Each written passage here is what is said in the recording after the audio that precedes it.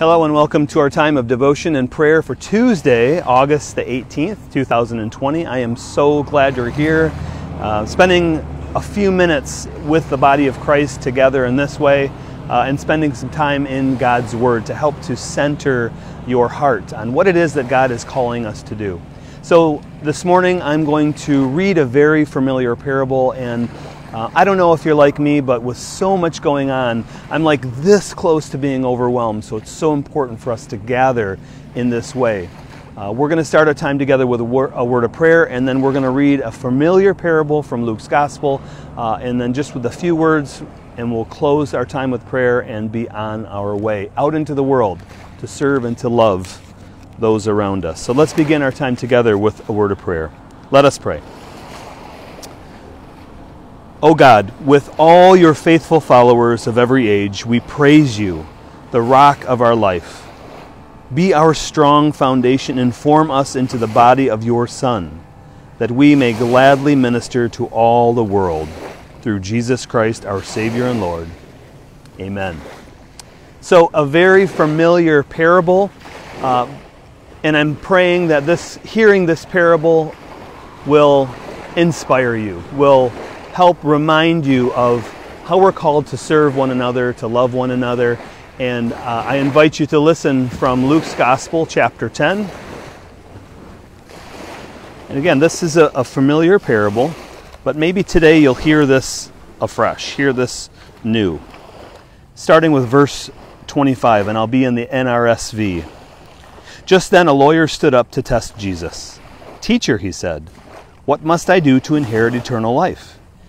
He said to him, "What is written in the law? What do you read there?"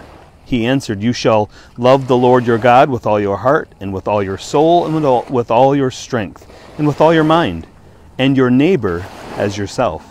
And he said to him, "You've given the right answer. Do this, and you will live." But wanting to justify himself, he asked Jesus, "And who is my neighbor?" Jesus replied, "A man was going down from Jerusalem to Jericho and fell into the hands of robbers, who stripped him, beat him, and went away, leaving him half dead.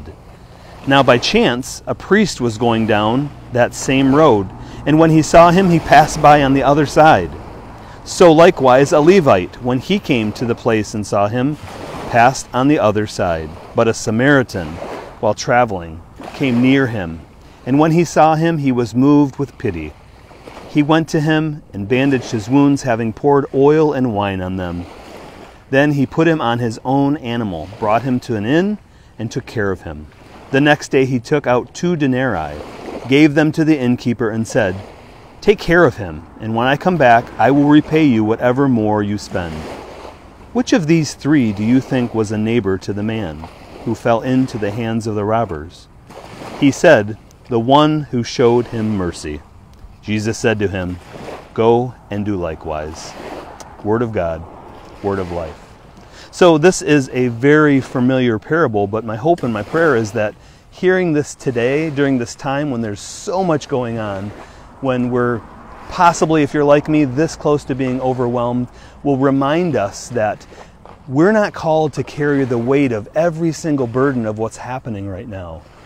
But if we can just take time to start with our neighbor, start with someone who's close to you, start with someone that's much different than you, just start with one person if you can and serve them. Because remember, so many people won't step into a church in their lifetime, which we pray they do, but they'll get to know Jesus Christ. They'll get to know Jesus through your actions of love and service and kindness. So know your neighbor, know the people around you, and the people who are different than you, that look, that talk, that there's so much diversity in this beautiful world that we live in. But it starts by serving your neighbor. And it doesn't need to be carrying the weight of the world. I can't say that enough.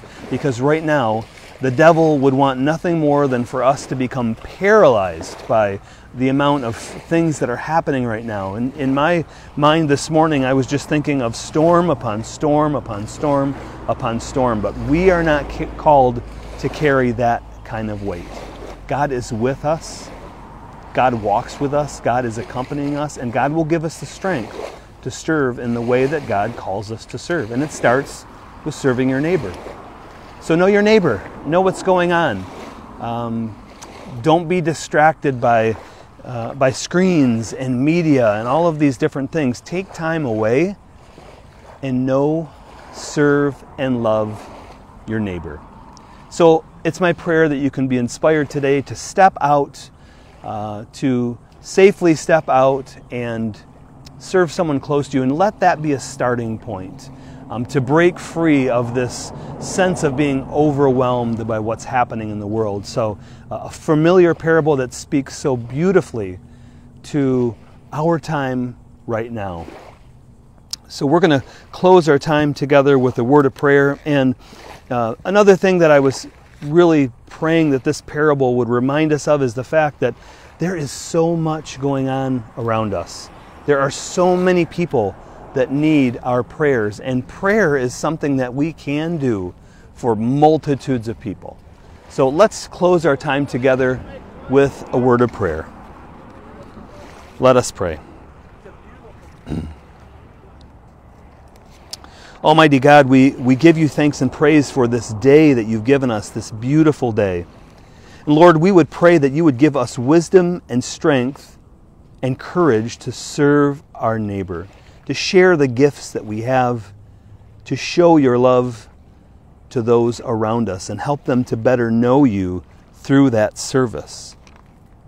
Almighty God, there are so many people in our world that are hurting, so many people suffering from earthquakes, tornadoes, hurricanes, illness. There's just so much.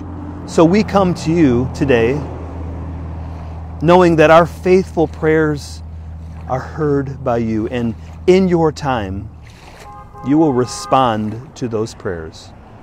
So I ask you to be with us as we step out of this space. Lord, this morning we lift to you Sue S. Lord, place your hand of healing on Sue. We pray for restoration of her health. Help her to feel your presence and your love. And Lord, this morning we also pray for Linda, who's faced with very difficult decisions. Almighty God, pull her in close.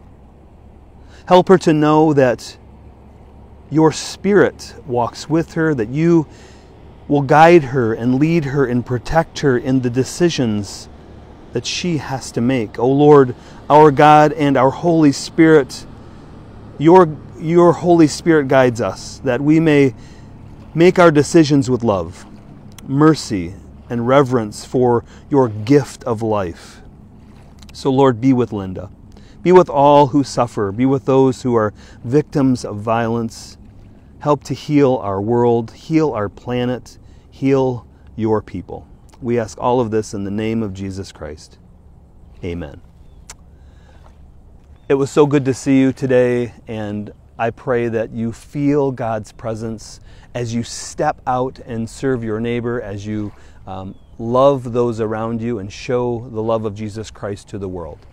And until I see you next time, wherever that might be, peace be with you, my friends. Amen.